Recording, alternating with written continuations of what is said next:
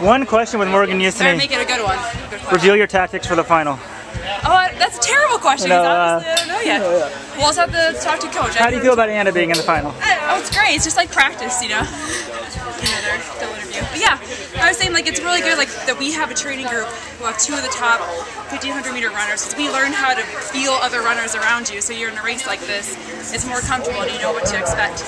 Yeah. You felt good today out there? You look good?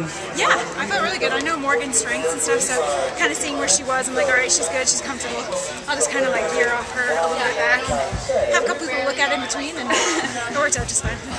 You guys like to get through here quick. Why is that? What do you do after this? Is it to not talk or is it to cool down? It's just to cool down. Yeah, it's like the longer you stay in here, the weather is fine now, but the colder you get, the more that lactic's just pooling in there, so you want to flush it out of there. Yeah, you don't want to get stiff after a round. You just want to be feeling good for the final. So. Which is why I'm going to peace out right now, so you got to cool down. Sorry. Thanks, yeah. Bye.